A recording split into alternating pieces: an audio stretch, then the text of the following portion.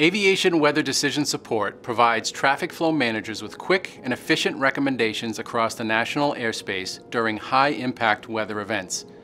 Weather is a significant driver of delay in the system, and early planning is required to manage impacted airspace.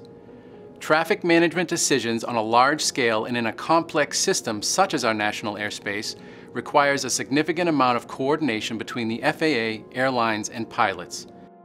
Hello everyone, my name is Joe Venuti, and I'm an aviation meteorologist with the MIT Lincoln Laboratory Air Traffic Control Systems Group.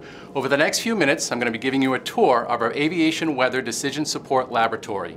Our history with the group dates back with the FAA to the 1970s with some of the first developments of the aircraft surveillance beacons and terminal Doppler weather radars. The Corridor Integrated Weather System, or CWIS, was one of our first decision support tools. It provides a 0 to 2 hour forecast of thunderstorm intensity and ecotop heights.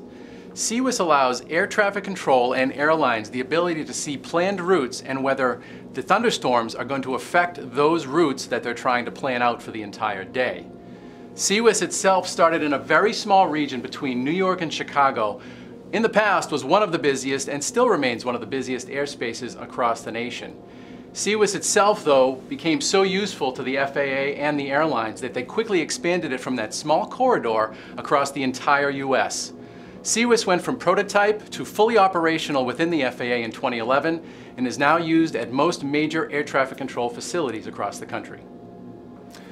The Route Availability Planning Tool, or RAPT, builds upon the CWIS platform, so it's very familiar to the users. CWIS itself determines those ecotop heights and intensities. But when we were in the field during CWIS, we observed air traffic controllers and managers trying to mentally take two stovepipe systems, CWIS on one screen and air traffic on another, and determine where that weather was going to intersect the departing traffic out of New York. RAPT takes those departure routes, or those highways, out of New York and allows the weather to be overlaid with the air traffic to determine what are the best routes. RAPT utilizes a short 30-minute color-coded timeline to allow those air traffic controllers to quickly determine the safest routes out of the New York airspace. The Consolidated Storm Prediction for Aviation, or COSPA, builds upon those previous two platforms. CWIS had provided the 0 to 2 hour forecast into the future. Using numerical weather prediction models, COSPA now takes that out to 12 hours.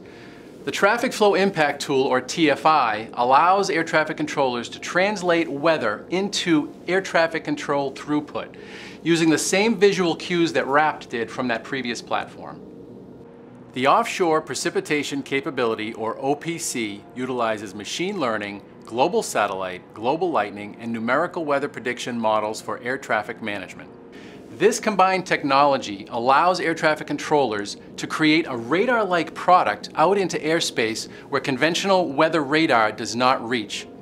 Originally created for the Miami oceanic airspace, this tool provides situational awareness for air traffic controllers out into airspace that is well beyond that radar. The Next-Gen Weather Processor and Aviation Weather Display takes all of the systems highlighted here previously and combines them into one system. Along with FAA products and National Weather Service forecasts, it also takes those systems, combining the latest in display technology and forecasting with numerical weather models, and puts them into one system, giving basically all of those tools right to the users at their fingertips.